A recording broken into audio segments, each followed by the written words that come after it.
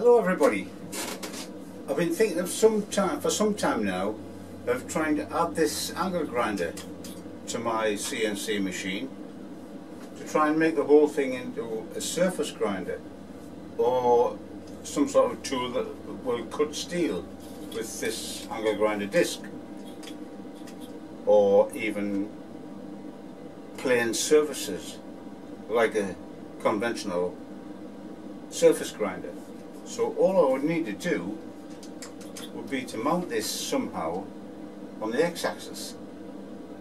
So I need to design some sort of bracketing to fit this and be able to bolt it onto the z-axis.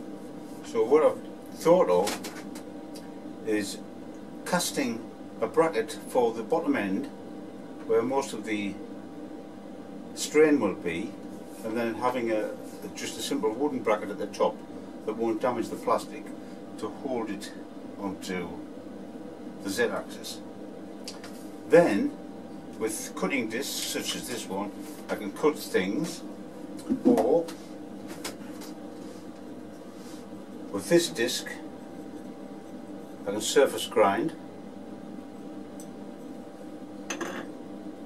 I'll need to modify the bore on that one to make it fit, but I can surface grind with that one.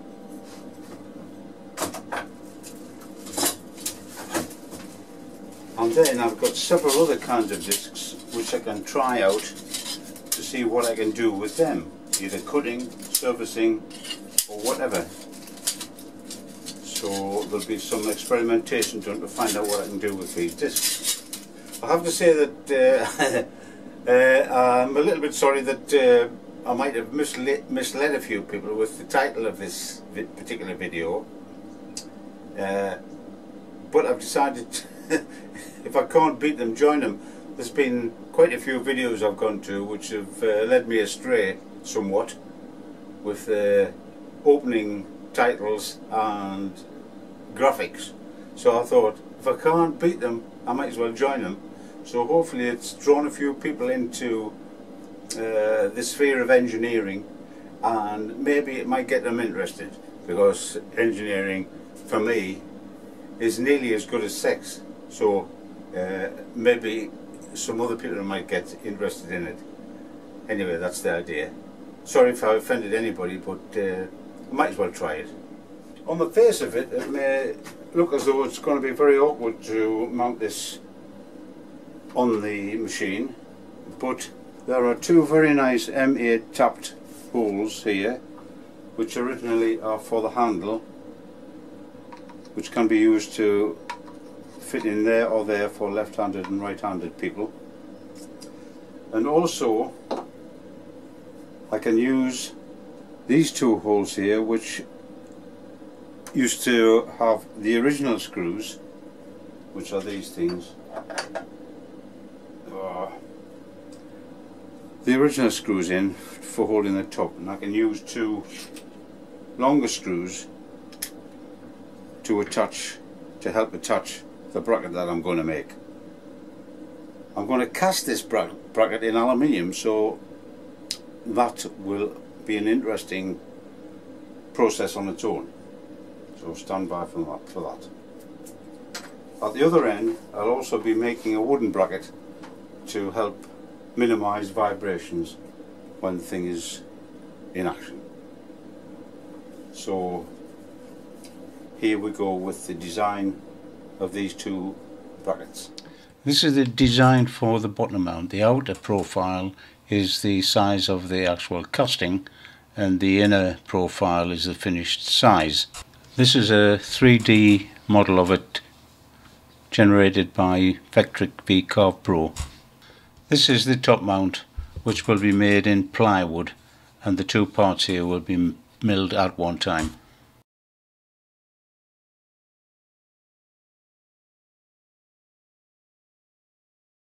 To get the required thickness, I simply glued together several sheets of 5mm plywood.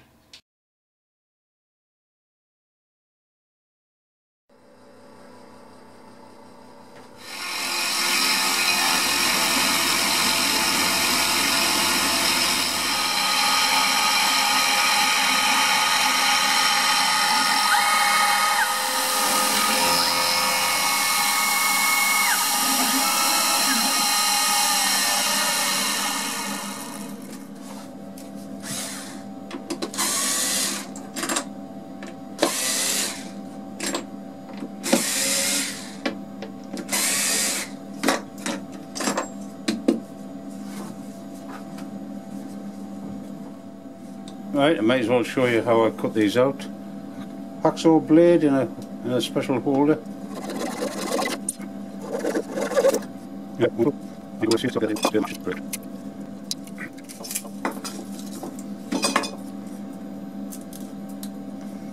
That'll dress up all right.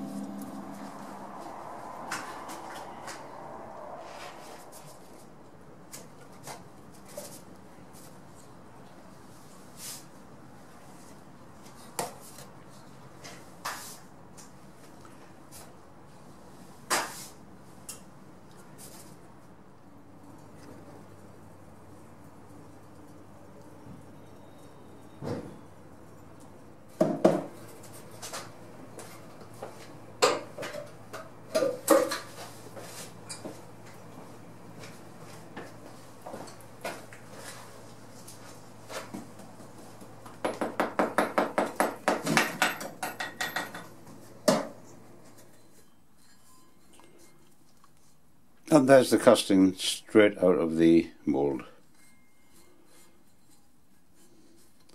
And stand by now for the machining process.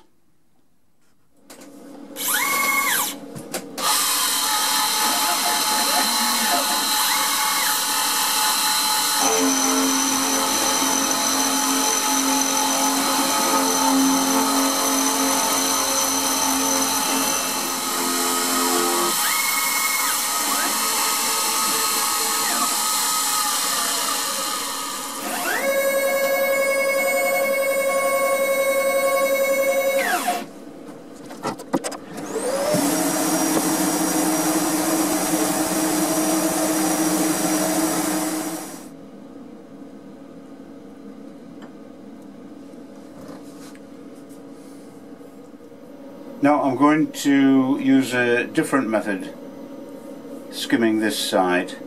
This is a hand-coded routine that I've devised, and it's just going to mill a rectangular spiral, and I'm going to take about 2 millimeters off and then measure it and see where I am.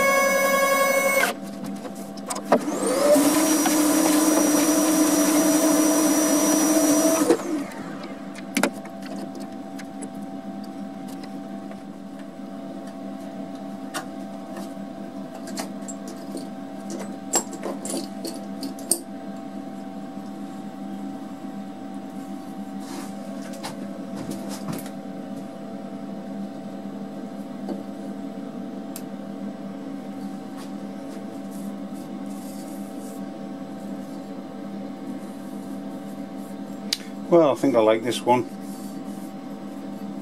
better than that one.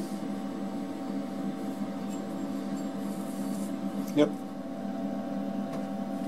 Right, I think we've got this pretty well clamped down flat. We've got here a 0.1 millimeter feeler gauge, or for you American guys, 4 thou.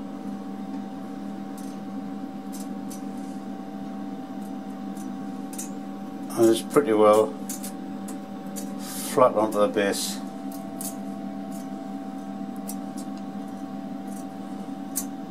So I think we're good to go. So I'm going to take 2 millimeters off the surface and then see how I go from there.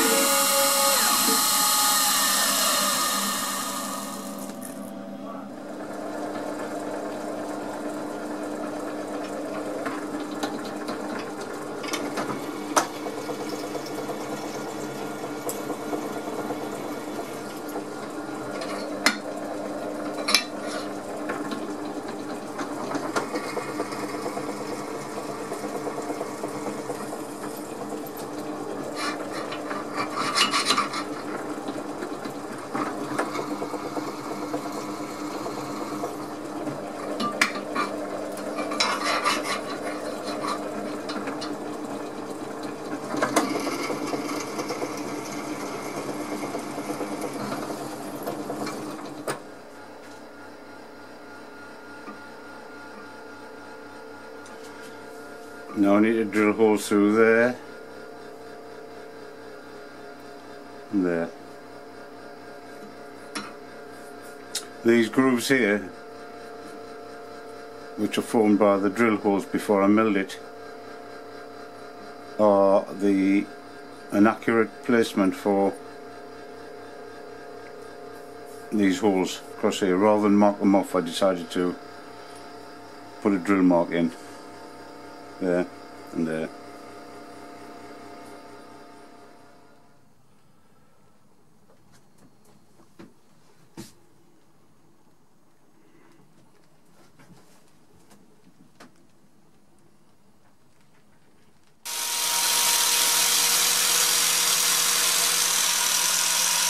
And there we are, there it is fitted, nice and sturdy. It's switched on, that switch there, but I can start and stop it with the keyboard by pressing F5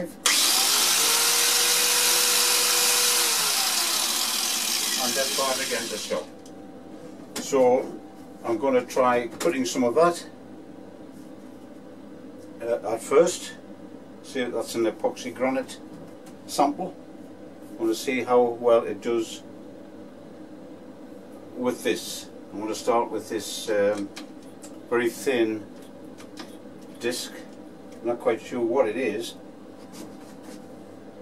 but it looks like a diamond impregnated disc.